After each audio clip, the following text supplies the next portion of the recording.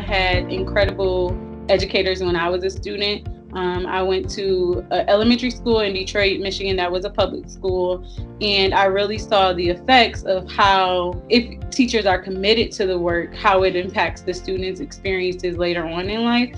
And so I wanted to enter in education to ensure that students could get that exact same education that I wanted to often replicate from my own personal experience. Once I went to college, I realized, wait, everybody wasn't getting this exact same level of intentionality and education. And so that was really troubling to me. And it led me to pursue that and make sure that I could provide students with the type of education that I perceive to be equitable and appropriate.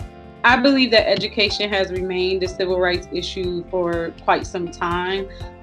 It should be the norm that every single student in this country is guaranteed a quality education, no matter where they live, which tax bracket their family might fall into, or their race. And it's unfortunate that something that has to be argued so often and often politicized.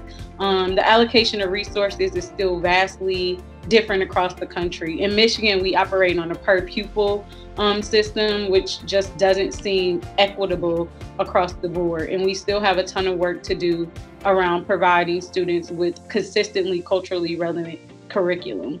And so education will continue to be a civil rights issue until we address all the aspects that is consistently affecting our students. If I could leave a legacy for the next generation of Black leaders, it would be to do everything in love, to lead with love, to partner with love, to assist in love. The work that we do is extremely hard, and it's important that it comes from a genuine space. And I would challenge them to consistently move in love while also forgiving themselves daily and then rededicating themselves daily to this incredibly hard work, but also incredibly important work for the next generations.